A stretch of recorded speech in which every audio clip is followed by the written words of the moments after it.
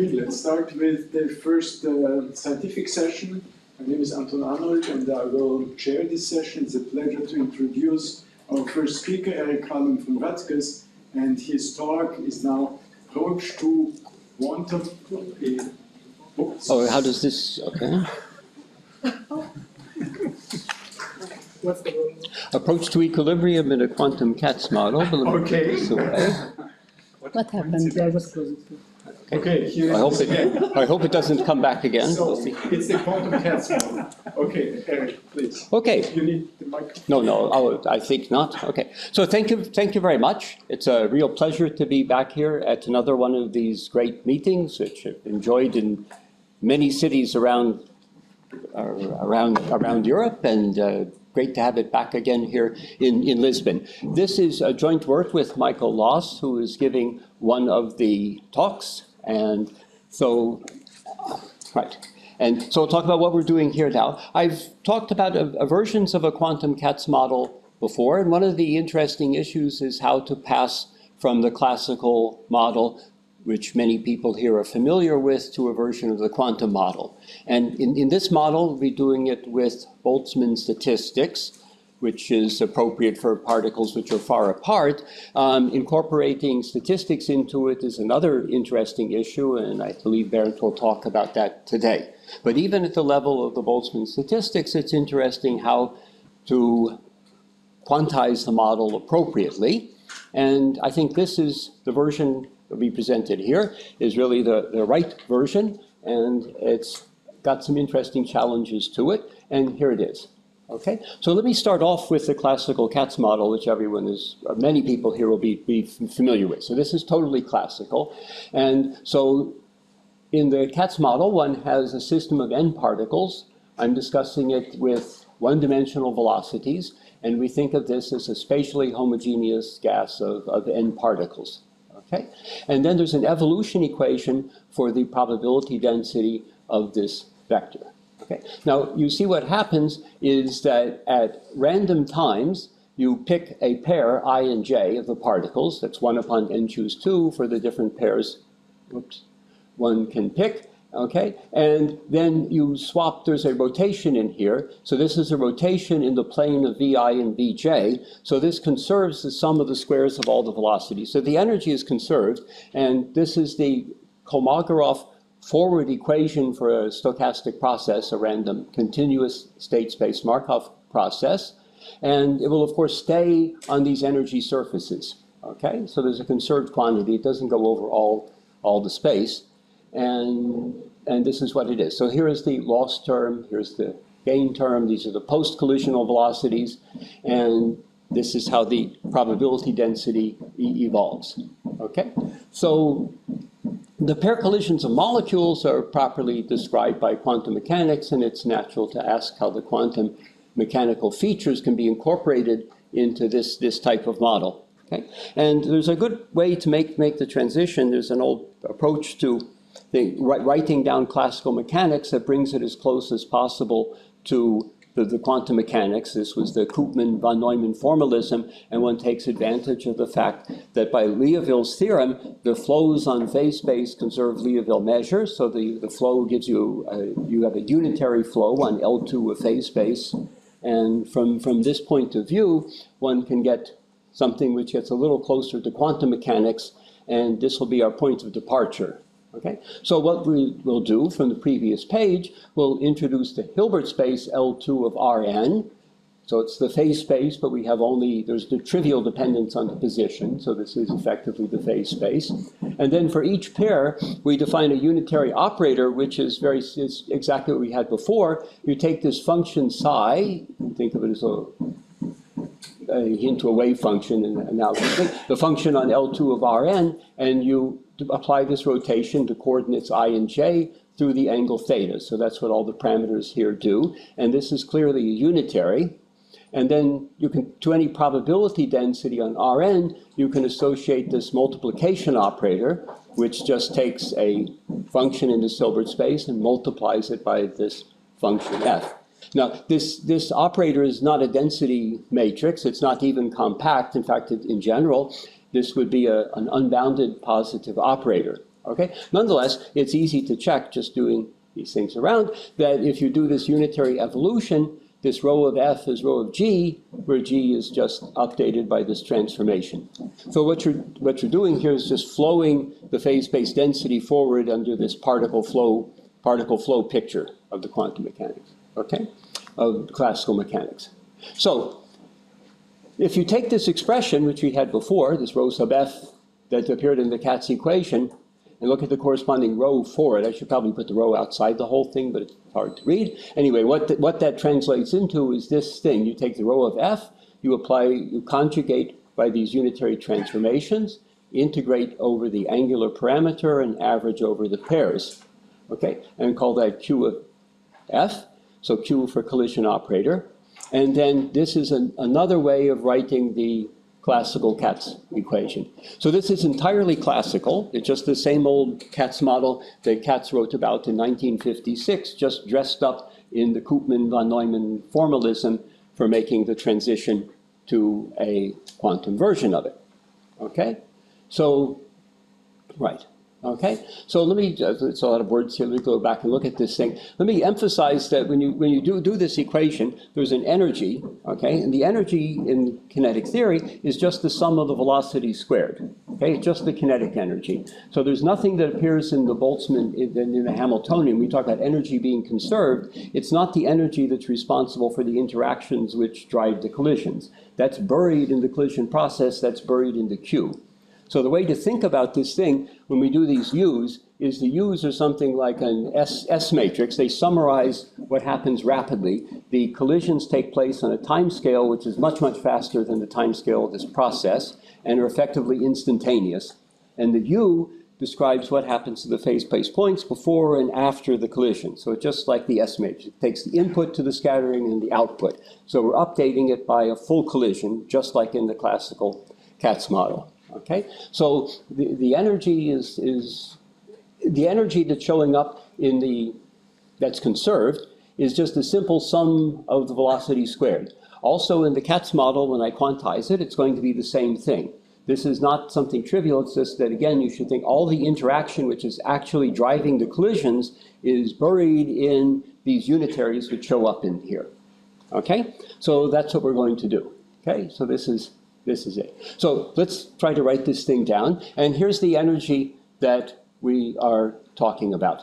So we have a Hilbert space, and we'll take this Hilbert space, the single particle Hilbert space, to be d-dimensional, finite dimensional. And the little h is the single particle Hilbert space. So there are d energy levels that a particle can occupy.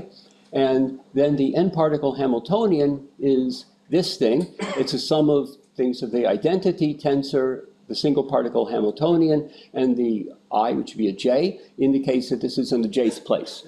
So this is just like the analog of sum over Vj squared. Just think of this as this kinetic energy, okay? And now we have the interaction comes in these scattering operators here. So the possible binary collisions are encoded into a family of operators, unitaries, that depend on some parameter, and the basic requirement on these things, they will operate on the two-particle space, and the basic requirement is that they commute, these unitaries commute with this sum of the two-particle energies, okay? And so that's it. So now we're going to extend this U, okay? So the U is operating only on two factors. Take I and j, it leaves all the other coordinates alone. It doesn't do anything to them. This is unlike some of the other models we looked at first. This really leaves everything else alone. So it's genuinely a two-particle collision model, okay? So tensor products of the identity, and so it commutes with the total energy because it doesn't affect anything. So the energy is just the sum over the energy of all the particles. This U, when you lift it up by the identity, it doesn't affect the particles that are not colliding, and it conserves the energy on the two-particle space. So it conserves the total energy, but much, much more it conserves this two-particle energy, okay? So the analog of the collision operator is just this. You take an operator on the space, now this is an operator, you conjugate it by the unitaries, and you average over these things, okay? And then you get the quantum Katz-Master equation. So this is exactly the same formula which appeared on the classical page, except now the rho is a density matrix, so it's not an unbounded positive operator, it's really a density matrix, okay? And this is the thing we want to study, okay? And now to study this, we need to specify what these unitaries are going to be and what we can do with them, okay? So there are two basic conditions on this set of unitaries, and one is the identical particles. So again, these are just the unitaries acting on this H2 space, the two-particle space, and we want to have collisions between identical particles. So there's no difference between particle 1 colliding with particle 2 and particle 2 colliding with particle 1. So that requires that this swap operator, which interchanges the order of two vectors in the tensor product space, that operator commutes with the unitaries, the family of unitaries, in the sense that if there's somebody, for everything that's in this family, there's another guy that's in this family that represents the swapped operator, and it's given by some sigma prime, and so this map, right, so this is equal to another guy in the family, and the map from sigma to sigma prime leaves this measure mu invariant. Okay? Now, likewise, the time reversal invariance in quantum mechanics is given by taking the Hermitian conjugate. Okay? And we want we want a strong form of reversibility, which will correspond to time reversal invariance or reversibility of the stochastic process. And so we require something similar. You require that for each u in this thing, the adjoint of u also belongs to this family of possible collisions. So the time reverse collision is possible, and it has the same probability, right? So this map, which takes you to the time reverse collision, leaves the basic reference measure invariant. Okay? So these are two sort of natural conditions on it. These are the basic things, and under that we have this quantum Katz-Master equation. So this basic abbreviation, which will appear everywhere, is QKME, which is for quantum Katz-Master equation. And so it's the same formula which we had before. And since this equation has this simple loss term, which is a constant, okay, I should say something about the n here. This will be familiar from the Katz model. It's there for the same reason. You recall there are n choose 2 pairs. So you pick each pair 1 over n choose 2 times. But now each particle belongs to n minus 1 pairs, okay? So if you just averaged over pairs, each particle would undergo a collision. It would take, well, n minus 1 units of time to do that, so we speed it up by a factor of n, and so this n speeds up the process in exactly the right way, so that as n goes off to infinity, each particle collides in expected unit time. Okay? So it keeps the time, so that when we do this, there's a time scale which depends on n, and the time scale that's being kept fixed is the average time between collisions of any given particle. Okay? So that's sort of the right time scale for getting a kinetic picture out of this. Okay, good. So if you look at this PT is given by the sum of all of these maps.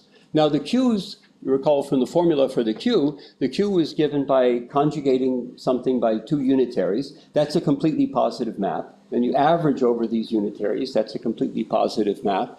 And taking powers of those is completely positive. So this gadget which shows up here is a semi-group of completely positive maps. Okay? Now, we make the bounded operators on our Hilbert space into a Hilbert space itself by equipping it with the Hilbert-Schmidt inner product. And we'll let phi dagger denote the adjoint of a linear map from bounded operators to bounded operators, sometimes called superoperators in the physics literature. So this is what it is. And here's where we use these conditions. By the condition 2 in our collision specification, then each one of these guys is self-adjoint. Okay, which is this, and it's clear it's also unital. Now, if a map from B sub h to B sub h it's unital if and only if its adjoint preserves the trace. Okay, but this is self-adjoint, so it's not only unital.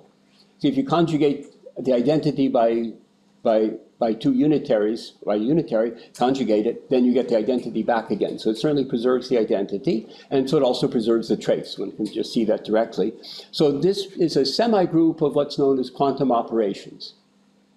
Okay, so that's the kind of thing that we would like to study here. Okay, now let's look at the generator of this thing. And so we write this thing as the exponential of the generator, L. And a general theorem of Lindblad says that this has the following form. Okay? You can write it down in terms of this so-called Lindblad representation for some finite set of vectors V here. And then using the self-adjointness, this can be further simplified to the following thing. Okay? So you can write it in terms of these repeated commutators with the Vj and the adjoint of Vj. And the thing just to get across here is taking the commutator with a fixed operator is a derivation on the algebra of bounded operators. So you can think of this as somehow like a directional derivative in the direction Vj star, and this is a second one. So this is something, this looks formally like, and the analogy can be pursued quite far, this is formally like some kind of a Laplacian. So from this point of view, we can regard this equation, d rho by dt, this is the Katz's master equation written in this generator form. We can regard this as a sort of a quantum heat equation. And one of the basic question which we would like to understand much better, and a large part of which is still open in our work and other people's work, is to what extent can you pursue this analogy with the heat equation and use methods that have been developed for treating heat equations, also in the non-commutative setting, to analyze the rate of approach to equilibrium of these kinds of models. Okay? So I want to convince you there's a really close connection with what goes on random walks on graphs and the heat equation, and that methods for those two kinds of subjects apply here. Okay, so you keep the time under control because you start getting late. Good. Okay, so that's the thing. Okay, so when we're looking at the long-time behavior, ergodicity is a crucial issue. And so to hope to get any kind of approach to equilibrium with a reasonable equilibrium that's easy to describe, a natural thing we need to make sure we have enough collisions to make that happen. And at least when we look at the two-particle space, if you look at so this prime here means the commutators. So let's look at all of the operators on the two-particle space that commute with all of our unitaries. Now, if you conjugate something that commutes with these two unitaries by these unitaries, the unitaries pass through and cancel out, you just get the identity. So anything which does that is going to be a conserved quantity on our evolution. The evolution doesn't change any of these things. So we're going to require that at the two-particle space, we've built in the fact that energy is conserved. We would like energy to be the only conserved quantity at the two-particle level.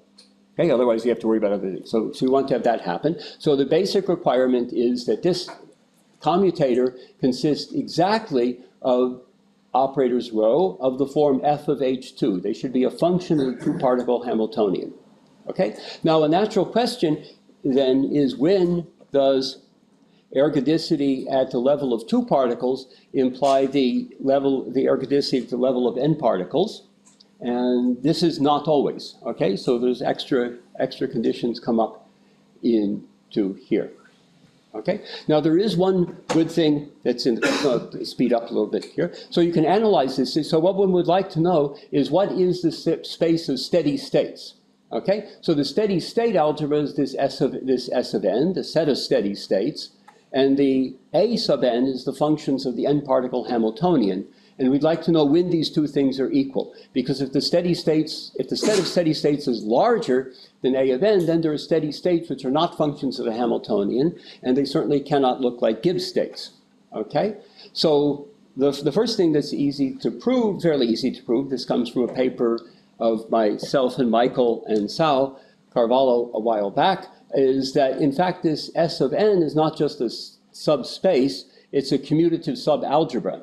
And since it's a commutative subalgebra, it's like all commutative subalgebras on a separable von Neumann algebra, it is generated by a single self-adjoint operator k, which can be some kind of refinement as H.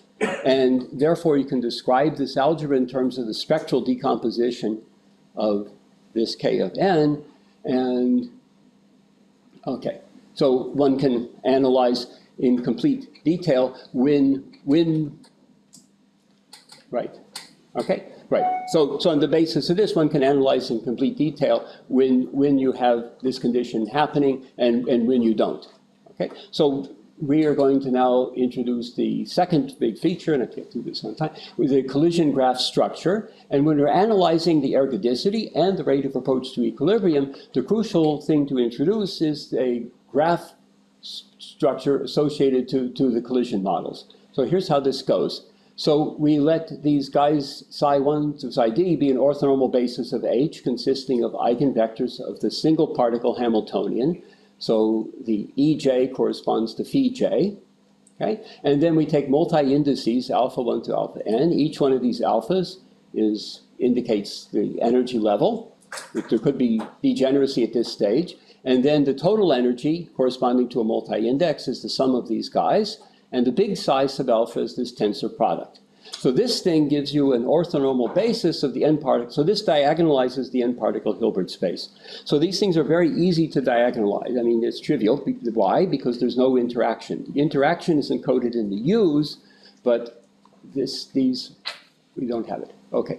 So the set of multi-indices is made into a graph by introducing an adjacency relation. So two multi-indices are adjacent in case the following happens.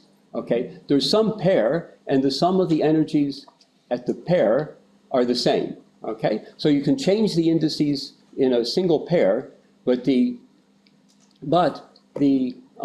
all the others have to be equal. You can change the energies in a sequel in a single pair, but then the energies have to be conserved. Okay, so if we do this, then here's the theorem about these minimal projections. The minimal projections in this space of steady states, these are the projections out of which you can build this operator K, which gives you all the steady states, are in one-to-one correspondence with the connected components of the adjacency graph, which are given by these things over here, and you take the sum over the alphas in this connected component. So this is one of these connected components. So the long and short of it is here, this condition for ergodicity, for having all of the steady states be a function of the Hamiltonian, the energy only, is that these connected components of the adjacency graph, where the adjacency is given by here, correspond to the energy eigenspaces. If an eigenspace splits into several connected components, we don't have ergodicity, and otherwise you do. Okay, so that's what that is. That settles that part. Now, the collision model I want to briefly discuss, keeping track of this, okay? The collision model that we have investigated here is the simplest collision model in this setting, which has, from the two particles, we average over all, we average over all unitaries that commute with the two-particle Hamiltonian. So this is the U. This is very similar to what goes on in the Katz model. And we average over with respect to Haar measure. So in the regular Katz model, you take all the rotations, which conserve the energy, and you average uniformly with respect to theta. In the quantum model, there are a lot more variables, even if you just have two energy levels. So we average with respect to Haar measure over all these unitaries, okay? And the U is just acting on the two-particle subspace. So this is the basic two-particle collision process that we are going to lift up and get the n-particle system for it too. Now, at this point, we need some extra sort of strong degeneracy to make good progress on this. So this would be generic. So if you select your D energy levels from the real numbers sort of uniformly, then they are going to be linearly independent over the rationals, and these two conditions will be satisfied. Okay, in any case, this is what we do. So if I have four energy levels, and the sum of these two is equal to the sum of those two, then these sets have to be the same. Okay, so in other words, you can't have energy 2 and 1 and 3. That would be two things adding up to 4. So if there's 1 and 3, then that's got to be the only thing which adds up to 4. So the energies which add up to 4 are 1 and 3 and 1. So the only way to add up to 4 is a swap. Okay, you can't have other more complicated things going on. And then for each n and each energy that's in the spectrum, then there has to be exactly one solution to these equations. If the sum of the occupation levels adds up to n, and the sum of the energies at those occupations adds up to E, there's just one solution. That means that the occupation levels will, these Ks, will be kept the same by the evolution, because the evolution preserves E, and it preserves N, so it preserves the solution to these equations. Okay? So, right. So, if we've got strong degeneracy, and I've got, this should be a gamma and a delta or something, if I've got adjacent, if I have adjacent vertices in this graph, then they differ by a pair transposition. That was what we explained before, only exchanging. And then it's easy to see what the valency is. So this is independent. It turns out to be the same. It just depends on the kappa. So these are all uniform graphs. The valency doesn't depend on the edge. Okay. And now to express what goes on further, let me introduce these rank 1 operators. Now, since these guys were a basis for the n-particle Hilbert space, this family of rank 1 operators is a basis for the set of operators on this Hilbert space. And the operator Q turns out to have a fairly simple matrix expression in this basis. Let me get through to the end, okay? So we need this swap map, and I'll be able to formulate things too. So the swap map both is a set on the graph itself, as a function on the graph, and as an operator. So first on the graph. So you take a vertex and you swap the m and n in vertices, leave all the others fixed. So that's a transformation on the graph. The same letter will represent the unitary operator, which operates on these guys by doing this thing to the indices. Okay? So that's the swap operator. And here's the key lemma. Is if you take one of these basic elements here and you apply the Q to it, I'll put the n over n choose 2 here to simplify the right, you get this thing with the swap operator and a bunch of delta functions, okay, over here. Now notice that the gamma, so you only get an effect over here when if you're doing the m and n collision, the particles, the gamma m has to equal to delta m, and the gamma n has to equal to delta n. If they're different, then you don't get anything. You just get 0. So another way to write this is that. So this is sort of the key thing that's going on. So the part that shows up in the interaction, the vertices that move are the vertices where you have a coincidence of the two levels. Okay, but these two things are the same, and they just get swapped. So in other words, this one is 1, 3. And the other one is 1, 3. And then it's going to swap both of them. So they go in lockstep. Okay, so this is a calculation that one does, and that's the result of it. So there's this coincidence set, which is this, you break these things up. So this is the set where this guy equals that guy. And this is what I said before, this is just equal to 0 if you're not in the coincidence set. Okay, so now to make sure we get things through, there is a corresponding decomposition. So we try to explain this because this will show up in the other thing. You take a subset of n. This will be the set where the indices are the same. On the outside, you specify the exterior vertices, 2 configurations, and these are by definition not the same.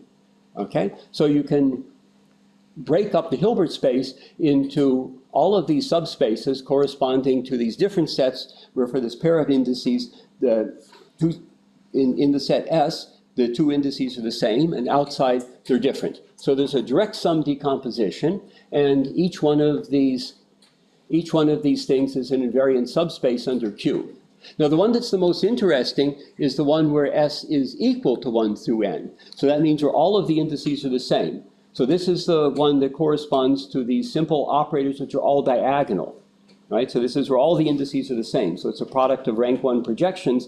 This is not only a subspace, it's a commutative algebra. This is the classical algebra.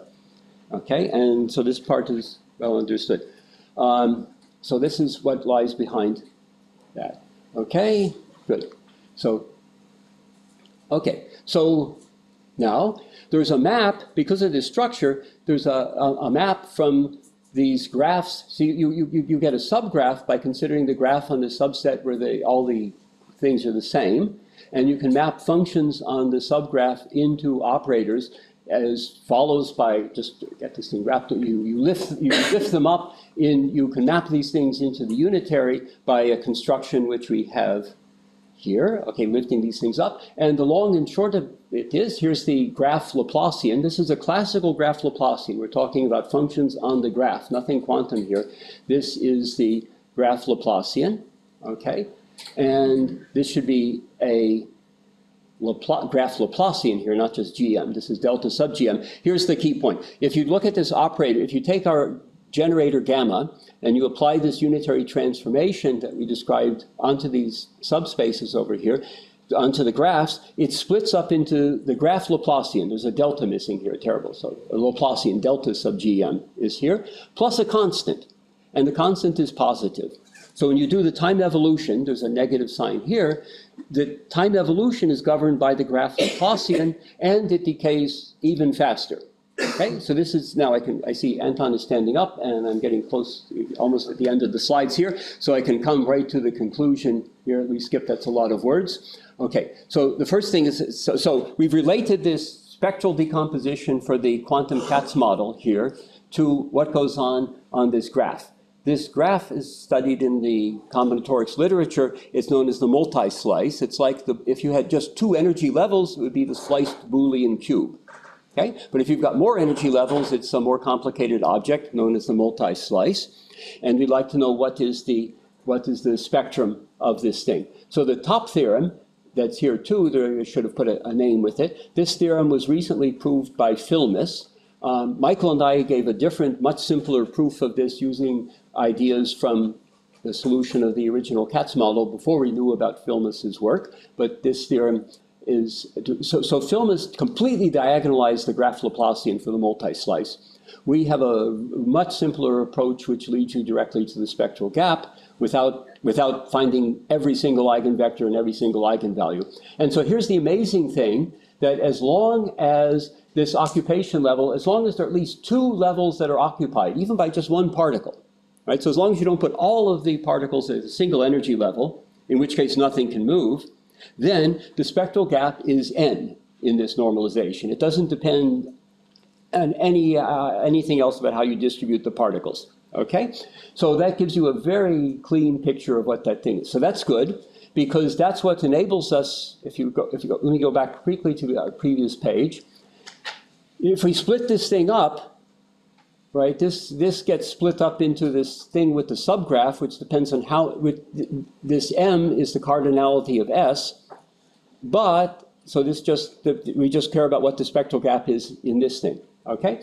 And now there's this N here, but remember what we do is we rescale this thing by N choose 2 multiplied by N. So in the effective scaling, which I've skipped over in the previous slide, if for our purposes, the spectral gap in the Katz scaling is independent of N, right? It's independent of N, therefore it's also independent of N over here too. And the bottom line is that the spectral gap for this quantum Katz model is N over N minus 1. That's an exact calculation for any non-trivial specification of the energy levels. And so that's what that thing is. So the spectral gap is independent of N, and things approach 0 exponentially fast. Okay? So some other problems that are of interest in here, which are being, and this is the last slide that's before the thank you for your attention here. All of the problems that are of interest in the regular Katz model about approach to equilibrium are of interest here.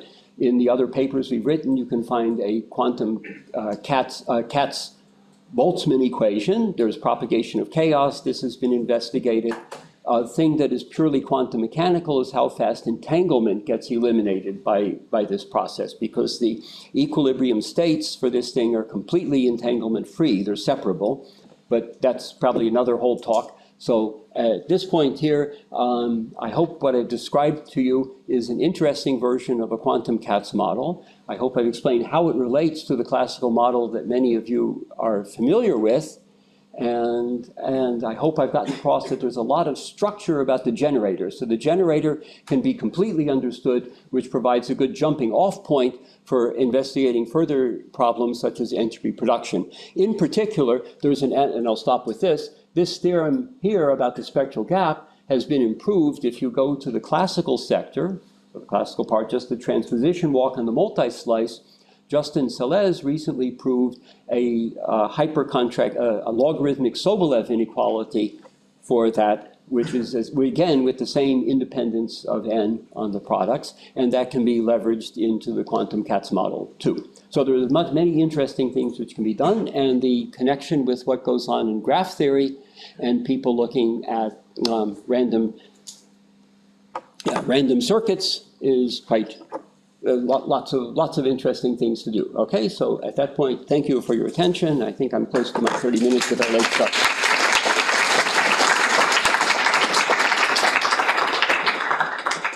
Thank you very much for your beautiful talk. We have time for one or two short questions. Thank you, Eric. Can you go back to the description of the Ln with the Laplacian, with the graph Laplacian? Yes, so this might not make sense, but in the normal CATS model, the ergodicity comes from the fact that we're on a sphere. And here you have not exactly that, but you have this restriction of the energy must be determined uniquely, in a sense, in each slice.